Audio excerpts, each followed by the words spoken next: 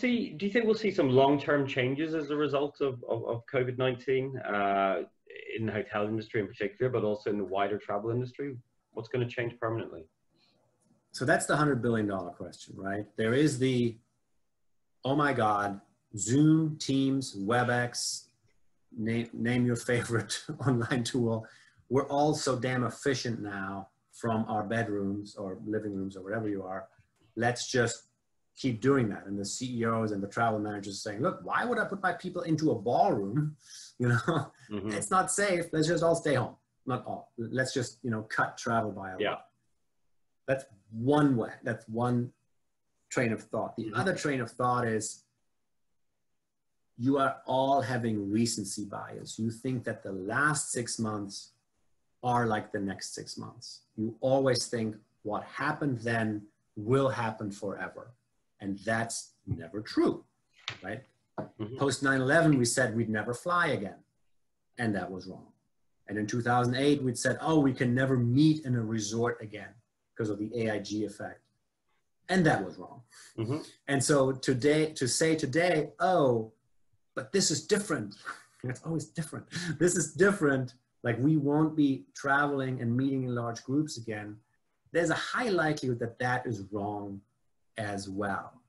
So when do we see travel come back? I think that's a medical question, more than a medical and a sentiment question. But when we look, if you invite me back 4 years from now, you know, will we see data in terms of number of rooms sold that is sort of at the 2019 level?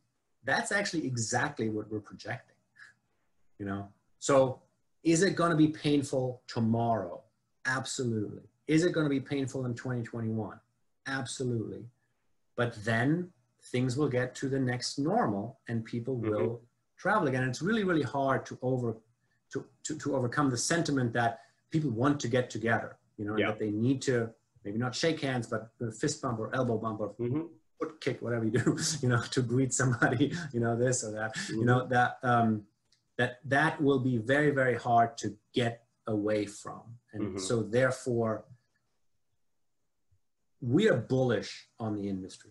Yeah, duh, we're with STR, we're with the travel company. But, you know, I think you and I share the sentiment. People will travel again. I think your data shows it, our data shows, I mean, you're forward looking, we're backward looking, but I think together it shows people will always want to leave where they are and go and meet with other people. So we are long-term bullish, short-term, it's gonna be painful, you know. And you, I don't know if you remember or if you read this book, Good to Great, you know, where the author talked about the Stockdale paradox, you know, with Admiral Jim Stockdale, the idea that you have to confront the brutal reality as you see it today without losing faith in the ultimate positive resolution of whatever situation that you're in.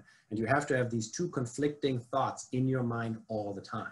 You have to say, yes, today is terrible and tomorrow will likely be terrible too. But in the long run, the industry is resilient. We've always recovered. We will rebound. People will travel. Groups will meet.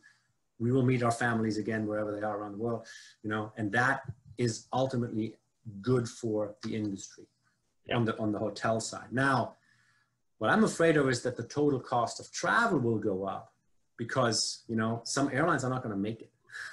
You know, and some airplane types, like Airbus A380, which was such a beautiful thing, it's like gone, you know, the Boeing 747, so beautiful, gone, you know, like, so it's going to be likely more expensive to go from A to B, but people are still going to want to go.